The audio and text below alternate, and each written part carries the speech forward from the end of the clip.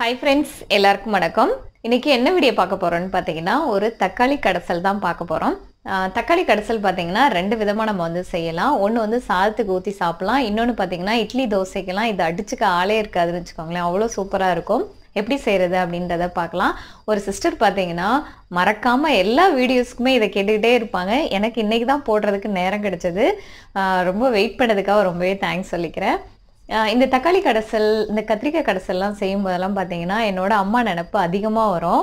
ஏன்னு பார்த்தீங்கன்னா நான் அங்கே ஊரில் இருக்கும்போதெல்லாம் பார்த்தீங்கன்னா அம்மா வந்து இந்த வாரத்தில் 7 நாள் வந்து என்ன ஆகும்னு பார்த்தீங்கன்னா ஒரு நாள் வந்து கண்டிப்பாக நான்வெஜ் செஞ்சுருவாங்க.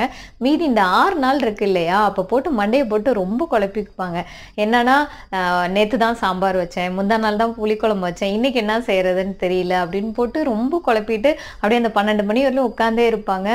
அதெல்லாம் எனக்கு வந்து இதெல்லாம் செய்யும்போது எனக்கு அம்மா நினைப்பு ரொம்ப ஜாஸ்தியாக வந்துகிட்டே இருந்தது. அப்போ பார்த்தீங்கன்னா அவங்க வந்து இந்த 2-3 நாள் வந்து குழம்பு வெரைட்டி வைப்பாங்க. அந்த மற்ற நாள்லாம் என்ன செய்வாங்கன்னு பார்த்தீங்கன்னா இந்த மாதிரி தக்காளி கடைசல் செய்வாங்க, கத்திரிக்காய் கடைசல், பீக்கங்காய் கடைசல், அப்புறம் தக்காளி வதக்கல், இது எல்லாமே செஞ்சு அன்னைக்குள்ள நாளை வந்து போக்குவோம். அவ்வளோ டேஸ்ட்டாக பண்ணுவாங்க.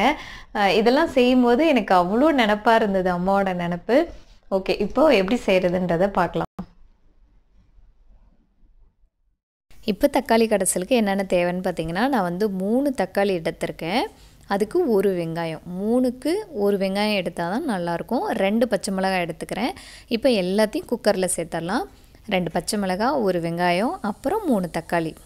இதெல்லாம் சேர்த்ததுக்கப்புறம் தேவையான அளவு தண்ணி சேர்த்துக்குவோம்.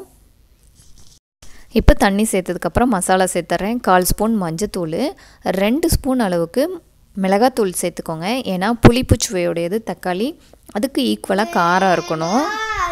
அதுக்கப்புறம் சாம்பார் பொடி வந்து 1/2 ஸ்பூன் சேர்த்துக்கோங்க. அப்புறம் உப்பு தேவையான அளவு சேர்த்துட்டு நம்ம வந்து குக்கரை மூடி வச்சுட்டு 3 இல்லைனா 4 விசில் வர வரைக்கும் வேக வச்சு எடுத்துக்கலாம். இப்போ நான் வந்து 3 விசிலுக்கு அப்புறம் ஆஃப் பண்ணிட்டேன்.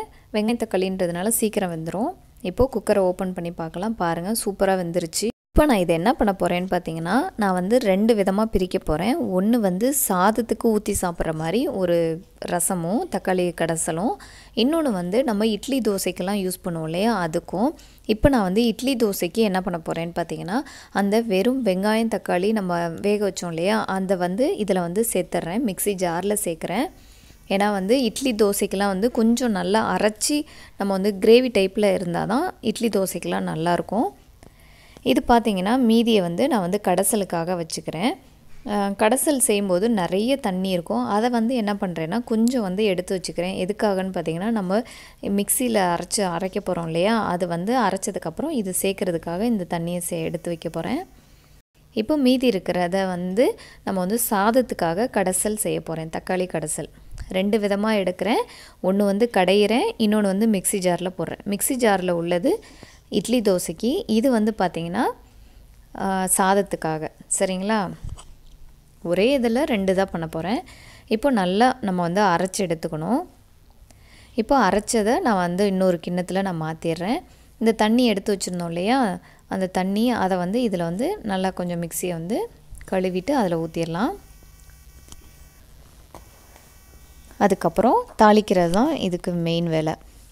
ஃபஸ்ட்டு வந்து இதுக்கு தாளிச்சிருவோம். இட்லி தோசைக்கு 2 ஸ்பூன் எண்ணெய் ஊற்றிக்கிறேன். கடுகு, உளுந்தம்பருப்பு, 1/2 ஸ்பூன் ஜீரகம் சேர்த்துக்கிறேன். அப்புறம் கருவேப்பிலை. இது மட்டும்தான் இதுக்கு மெயின். இப்போது இட்லி தோசை சாம்பார் கடைசலுக்கு இதை ஊற்றிடலாம். அதுக்கப்புறம் அடுத்து பார்த்திங்கன்னா இது வந்து 2 பல் பூண்டு எடுத்துக்கிறேன். இது எதுக்காகன்னு பார்த்திங்கன்னா நம்ம சாதம் வந்து சாதத்துக்கு ஊற்றுற கடைசல் இருக்கு இல்லையா, அதுக்காக. எப்பவும் போல் எண்ணெய் ஊற்றி கடுகுளுந்தம்பருப்பு சேர்த்துடலாம். அதுக்கப்புறம் 2 பல் பூண்டை வந்து தட்டி வச்சுருக்கோம் இல்லையா, அதையும் சேர்த்துட்டு ஒரு வரமிளகாவை கிள்ளி போட்டுறேன். அப்புறம் கருவேப்பிலை. இதெல்லாம் பொரிஞ்சதுக்கப்புறம் நம்ம இன்னொரு இது கையில் வந்து மசிச்சு வச்சுருக்கோம் இல்லையா, மத்தில் கடைச்சி அதை வந்து சேர்க்க போகிறோம். அவ்வளோதான். இப்போது 2 கடைசல் சூப்பராக ரெடி ஆகிடுச்சு பாருங்கள். அவ்வளோதான் நம்மளோட தக்காளி கடைசல். இப்போ பார்த்தீங்கன்னா 2 இது ரெடி ஆகிடுச்சு. ஒன்று சாதத்துக்கு, ஒன்று இட்லி தோசைக்கு. இப்போ நான் வந்து இட்லிக்கு ஊற்றி சாப்பிட போகிறேன். இப்போ பார்த்தீங்கன்னா நம்ம எப்போவுமே வந்து ஒன்று வந்து கடைஞ்சிருக்கோம் இல்லையா, அது சாதத்துக்கு. இது பார்த்தீங்கன்னா நல்லா மிக்சியில் அரைச்சிருக்கோம் பாருங்களேன். இந்த மாதிரி இருந்தால் தான் இட்லி தோசைக்கெலாம் தொட்டு சாப்பிட அவ்வளோ நல்லாயிருக்கும். இது வந்து சாதத்துக்கு ஊற்றி சாப்பிட்டோம் அப்படின்னா அவ்வளோ அருமையாக இருக்குங்க. நம்ம வந்து எப்போவுமே சாம்பார் புளிக்குழம்பு இந்த மாதிரி வெரைட்டியாக வைக்கும்போது ரொம்ப போர் அடிச்சிடும் இல்லையா? அப்போ வந்து என்ன பண்ணணும்னா இந்த மாதிரி நேரங்களில் இந்த மாதிரி தக்காளி கடைசல், கத்திரிக்காய் கடைசல், அதுக்கப்புறம் வந்து பீக்கங்காய் கடைசல்லாம் செஞ்சோம்னா அவ்வளோ அருமையாக இருக்கும். ரொம்பவும் நிறைய சாப்பிட்லாம், திருப்தியாக சாப்பிட்லான்னு வச்சுக்கோங்களேன். ரொம்ப நல்லாயிருக்கும். கண்டிப்பாக நீங்கள் ட்ரை பண்ணி பாருங்கள். செஞ்சு பார்த்துட்டு எனக்கு எப்படி இருந்துச்சுன்னு கமெண்ட்ஸில் சொல்லுங்கள். சரிங்களா? ஓகே ஃப்ரெண்ட்ஸ், இந்த வீடியோ உங்களுக்கு பிடிச்சிருக்குன்னு நினைக்கிறேன். பிடிச்சிருந்தது அப்படின்னா மினிட்ஸ் கிச்சனுக்கு சப்ஸ்கிரைப் பண்ணுங்கள். தேங்க்யூ.